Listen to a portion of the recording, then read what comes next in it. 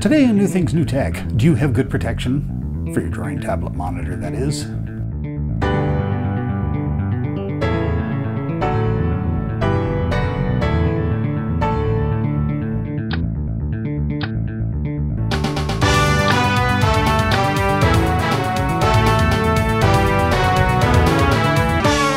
Hello, I'm Scott Drudge from New Things, New Tech. This is a set of Forito screen protectors. Forito, like Dorito, but less crunchy. This Forito, I guess that's how you say it. This Forito screen protector will protect your monitor, whereas a Dorito is just a tasty, crunchy snack chip that would probably mess up your monitor, keyboard, intestines, whatever. But seriously, this Forito screen protector is for OLED and LCD screens. It says here that it's made from a sheet of pet materials. Would that be cat, iguana, squirrel? Ooh, where? Anyway, this protective screen shield guards against dust, fingerprints, smudges, and scratches. Or at least that's how it reads here. Easy application and removal without any glue residue. Include cleaning cloth, dust removal sticker, and installation card. But wait, there's more. There's not just one in here, but there's two screen protectors in here. That's good, because we now have two Huion drawing tablet monitors, and we'd like to swap out the existing ones for that. So let's unbox this thing and see what we get and install it on the Huion monitor. We're going to unbox the screen protector here. Okay, so inside here we have a couple of screen protectors curled up here. Let's see what all we get. So we have our warranty card. Take a look at these here in just a second here. So inside there, here's our simple application guide. We have some dust absorber sticker removers here. Here's our little card to actually put it down. It looks like it has like a soft surface on it so that you don't actually scratch up your surface with the card. Card's not exactly.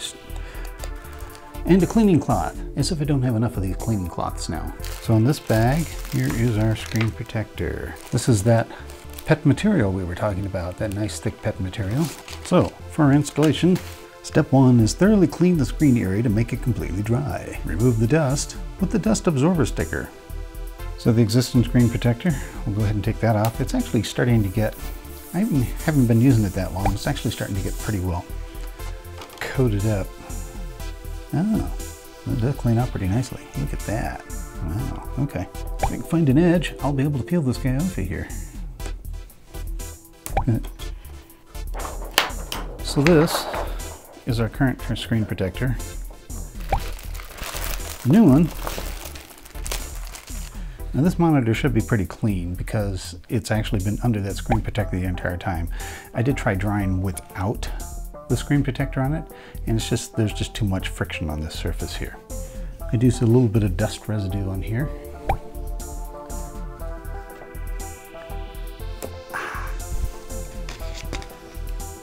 Remove the dust with the dust absorber sticker. Oh, I see. So we just go around and stick it if we find any. Like that. To the point where we can't get your sticker off. Sweet!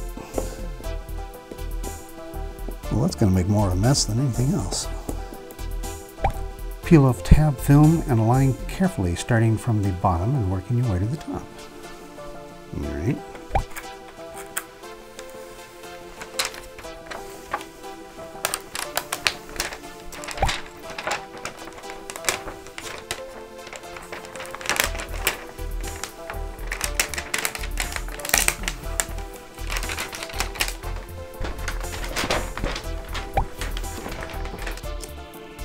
We can actually see it actually sticking itself down on here.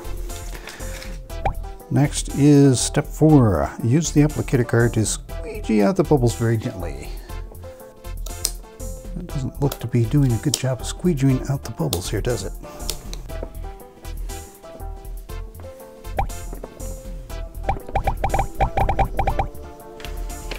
So with the existing protection surface on here, I think we can go pretty hard on this to be able to get all these bubbles out.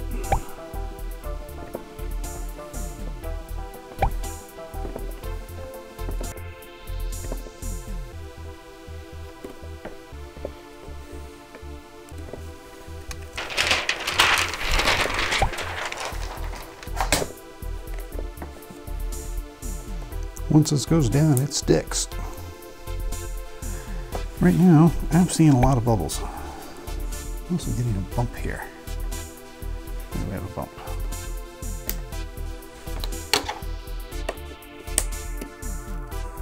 There was a little bit of something stuck up underneath there. And then peel off tab 2 when finished applying. I wonder if you're supposed to apply any moisture to this at all. Peel off tab. Very gently squeeze out the bubbles, huh? So following the instructions, we've cleaned and prepped the monitor as indicated.